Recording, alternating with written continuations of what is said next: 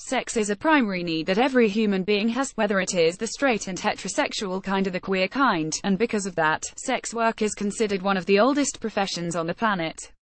Recently, the Malaysian Immigration Department uncovered cash of up almost RM15 million $3.6 million in a house and a hotel in Kota Kinabalu, Sabah. It is believed the money is related to one of the country's largest prostitution syndicates and also involves human trafficking. Southeast Asia is infamous for its sex trade, mainly in countries such as Thailand, where it is tolerated by the government because of the revenue that it rakes in. Singapore is another country in the region that is related to the sex trade because it is actually legal. See also Malaysia's underground student prostitution industry. However, Malaysia is not a country that people around the world would associate with prostitution.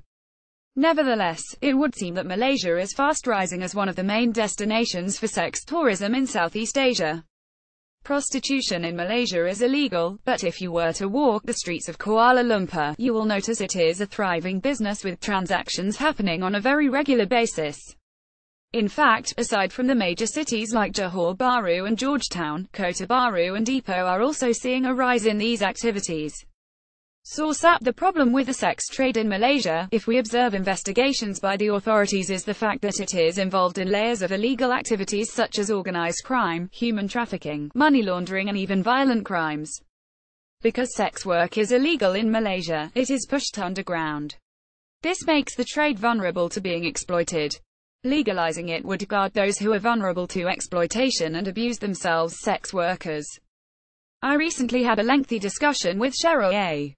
Stamen, a volunteer with PT Foundation, a Malaysian NGO that works closely regarding issues of sexual health and sex workers.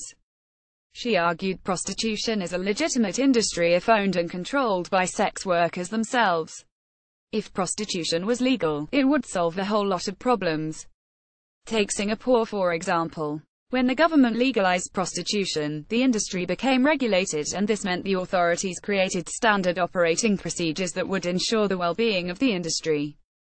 Brothels and their workers had to be registered and be given permits to operate. This meant that the pimps had to ensure a fair and comfortable working environment for their staff. Sex workers are required to follow specific health procedures and are to be tested for sexually transmitted diseases regularly. View of the exterior of a brothel in Singapore's Geylang area, a well-known red light district where prostitution is state-regulated. Source: Shutterstock. When the whole industry is regulated, it eliminates so many other actual undesirable crimes such as human trafficking. Money laundering would also be dealt with. The industry could also be taxed, meaning the government can collect revenue from it. Now back to the issue of agency of the prostitutes themselves as mentioned earlier. It would be fair trade only if the prostitute had full control of his or her decisions in providing sexual acts for money. He or she should never have to be forced into it, only then it would be a fair trade.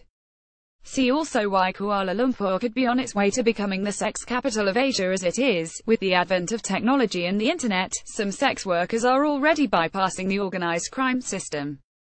These are the ones considered freelance, and they use social media to connect with clients, avoiding exploitation from middlemen. I understand what I am proposing is something extremely radical for a conservative country like Malaysia, where speaking about sex itself is considered highly taboo. I am more than certain the legalization of prostitution will never happen in my lifetime, and maybe not even in my children's lifetime. But I still strongly believe it is a worthy discussion. Think about it. We Malaysians don't even have the decency to talk about sex education for our young people. Does it mean if we don't acknowledge prostitution, then it actually doesn't happen in the country? We need to wise up.